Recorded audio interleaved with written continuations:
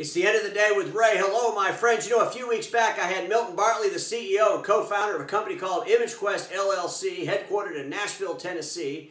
And when he was on the show, we talked about his fantastic IT services company. And a lot of people reached out to me and said, Ray, how many salespeople does ImageQuest have? I mean, how in the world are they doing $6 million a year in reoccurring services revenue? And they're going to do about $9 million in total revenue. How are they doing that? How many salespeople do they have to do it with? So I thought, you know what? Let me get Jay Mallory. And Jay Mallory is Executive Vice President of Business Development at ImageQuest. And we're going to have a conversation about the sales processes at ImageQuest LLC. And hopefully my friends, especially my friends in the Document Imaging channel, can learn something. Jay, how are you doing, buddy? It's great to see you again. Great to see you, Ray. How are you today? Man, I'm doing fine. And you know, that story I shared with Milton about your business is phenomenal. Congratulations to you and all the team there in Nashville and Louisville. You guys are knocking it out of the park. And you're creating a lot of questions.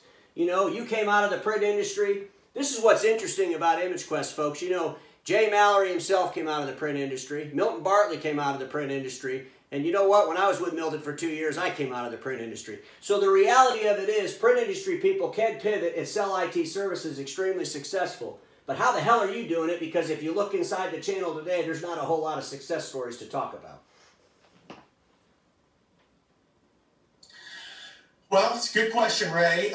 We don't have a lot of salespeople at ImageQuest. As you know, Milton and I are the only salespeople in the company. We are going back to our Copier days. We're the hunters at ImageQuest. And then we have 4 account managers that work with our customers after we bring them on board. And going back to our old days again, Ray, they're the farmers at ImageQuest. So here's the deal. You got 70 accounts, and those 70 accounts were built over a long period of time. I mean, 8, 9, 10 years. Sure. And you have 4 technology account managers that help manage those accounts.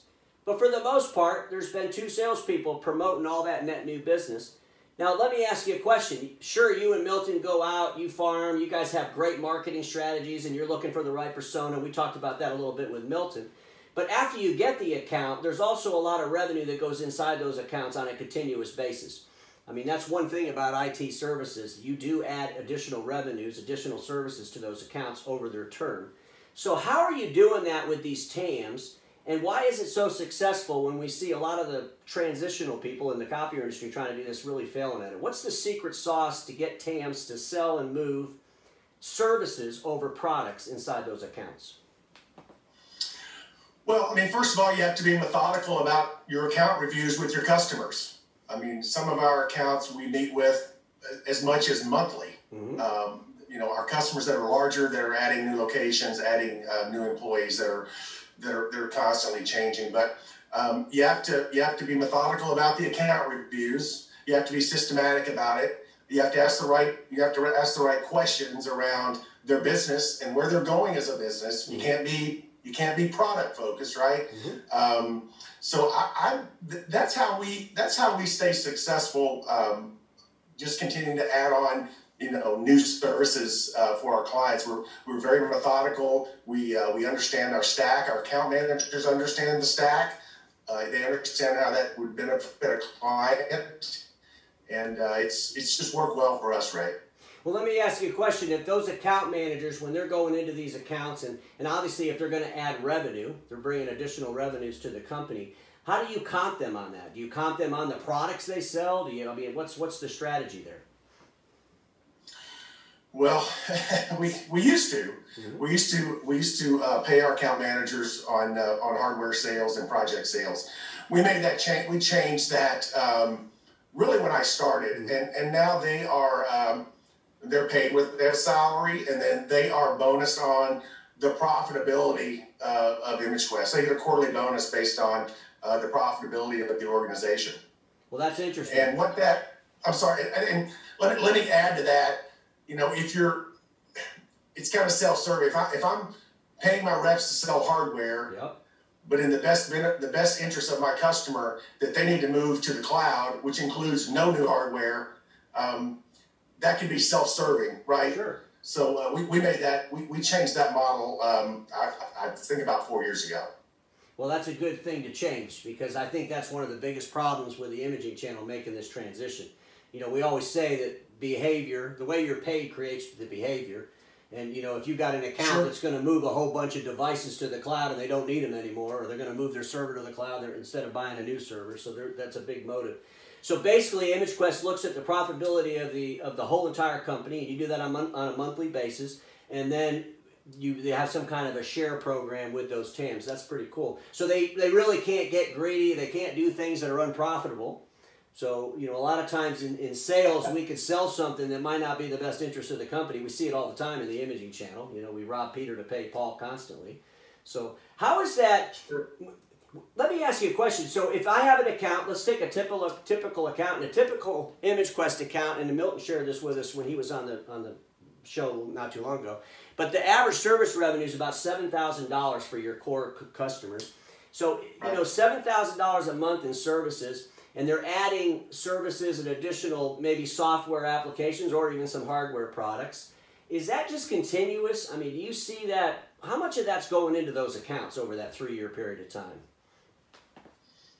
From a growth. It's a good question. I don't know. I don't have the exact percentage, Ray. But I will say, out of every account review that we have, we come out of there with an action item of something, whether it is a project or whether it's some type of an enhanced service that we're going to be adding for that client. I mean, you know that we work with a lot of regulated industries, so, you know, cybersecurity and compliance is top of mind with those folks. So we are just constantly asking the questions around security, around compliance, and how can we make sure that we are bringing tools to our clients that help them reach those goals. Well, you know, when you focus on the client, when you focus on being customer-centric, you always win in the long run. It's when you focus on the products, we already had that conversation. But yeah, Jay, absolutely. You know, it's really a great story from an IT perspective, you know. So let me ask you a question. So you spent some time in the copier business. You worked for a dealer, then the dealer was bought by a manufacturer. So obviously you've seen it firsthand where the industry's trying to change and pivot into IT services. What's the one bit of advice you would give our friends from doing both? I mean, you saw it in a dealership, you saw it inside a manufacturer. You know, why are they struggling so hard with this? Well, going back to my days, you know, I think from that industry, we view everybody as a customer, right? Mm-hmm. And everybody, let's take a shotgun approach. Let's get a territory. Let's go call on every prospect, and you know, let's go call on every customer. And let's introduce IT to them. Yeah. I think you have to take a step back, Ray. I think you have to identify, first of all, what your offering going to be from an IT perspective, what's your stack, and what's your value proposition. And then you have to go out and identify where does that fit. You can't be all things to all people in this industry. You do, you're going to fail. You can't be a managed services provider. Oh, and by the way, I'll provide an hourly rate. Oh, and by the way, you need a firewall. And by the way, you need email migration. You can't do all those things. You can't be all things to all people from a sales perspective, as well as you know, supporting them from our internal folks that support our clients. So that's just a recipe for disaster. I think really thirdly is you have to give, you got to hire the right salesperson, number one, but you got to give them some time to build a pipeline, build a funnel, build a pipeline of the right clients that you're working toward. This is a long sales cycle. This is not, I've got a 36-month no interest, you know, lease rate. It's going to end today. Yeah. You better sign today and let me get that piece of equipment delivered by the end of the month. That's not the way it works. It's trust. It's building a relationship, and it is a much longer sales cycle. And I think where some of the companies that are trying to get into this get short-sighted and looking at their salespeople going, well, they haven't sold anything in 60 days. Let's pull the plug on them. Let's go find another sales rep. And you just can't take that approach as it relates to IT services. Well, it sounds to me like once you understand the persona of the customer, first of all, you got to understand what the hell you're going to deliverable, and I'm glad you brought that up, because a lot of these folks, they sell all these one-offs, and by the time they install it, do the project that's available for it, you just lose your money. And I know that you guys are big Paul Dipple disciples. You know, I was too. And you know, his philosophy is you better understand what you're going to deliver, and then you build a factory to deliver that, and really stay tuned to that. But you know, when you do the one-off, so let me ask you a question. So at ImageQuest, you would never do a project for someone that wasn't a customer. Is that true? That is true. So if I just called up ImageQuest and said, hey, I want to move this particular platform to this particular platform, will you guys come and do that? And even if that was a $100,000 application, you're really not going to do it if that's all you're going to get out of it. I mean, right.